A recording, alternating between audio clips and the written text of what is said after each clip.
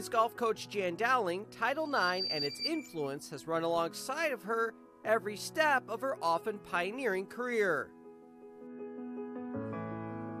Dowling grew up in Ontario, Canada in the 1980s and was involved in a variety of sports from the start. You know, I grew up in a pretty small town and went to a smaller high school, and so if you were interested in athletics, and even if you weren't any good, you know, if you were interested in athletics, you could play a lot of the different sports. Boy, all through high school, I played everything. I was a ski racer in the winter, obviously a golfer in the summer, but I played basketball, I played soccer, I ran track and field, I did all the sports. She eventually settled on a future in golf, and that future would be in the U.S., playing for Kent State, part of the school's first ever women's golf team. The Kent State opportunity came about, and what attracted me to it was, one, it was, boy, I get to be a part of this first year of a program, an inaugural season at Kent State, and the other thing was I knew I needed the playing experience. Behind Dowling, the Golden Flashes had success right out of the gates.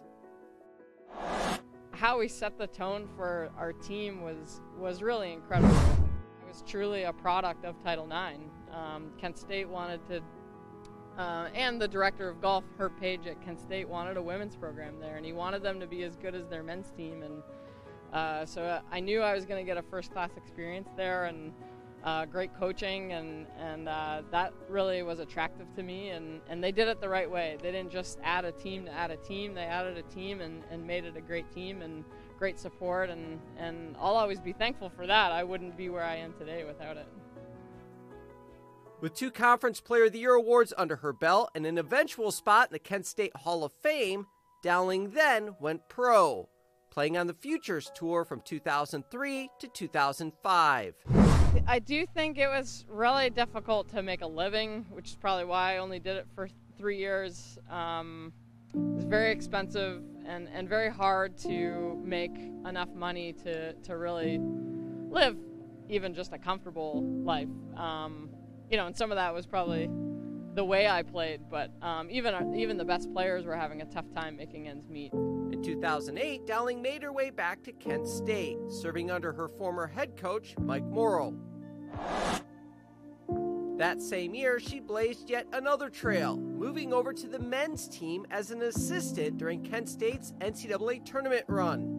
The Golden Flash's 6th place finish that year was the highest in school history. Work with men's players versus women, I mean, you know, some of it was just a little bit of a different mindset, but it was fun. I mean, I got a little pushback. I was definitely the only female coach at the national championship, and I don't know how many more women have coached at a national championship on the men's side. But the team embraced me, which you know, says a lot about the character of the guys that were on that team, and I would do it again. I loved it. Her first job as a head coach came at Florida in 2009, part of a 3-year run that saw the Gators finish in the top 12 in the NCAA twice.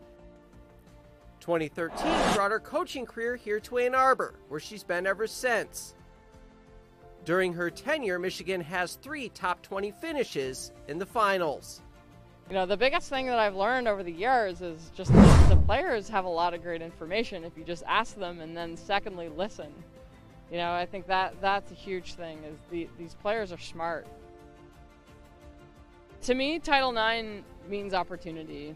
Opportunity for young women in sport, but it also means opportunity for women in sport in general. And I think if I look at the progress that we've made as a country in the United States and North America, to be quite honest, is we're getting there, particularly with the student athlete, like the current student athletes.